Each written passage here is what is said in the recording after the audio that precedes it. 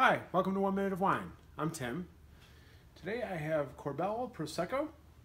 You might recognize the Korbel name as being a big California sparkling wine producer. This is their first venture outside of the US, since Prosecco does have to come from Italy.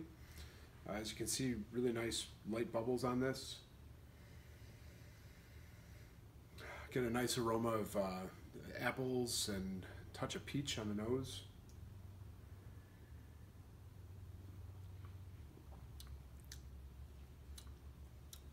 Nice fruit, get a lot of that apple, a little bit of pear, touch of peach, and a kind of a hint of sweetness on it, but really quickly covered up by the acidity that lingers there on the finish.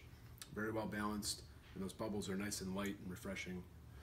That is Korbel Prosecco in 1 Minute of Wine. Cheers.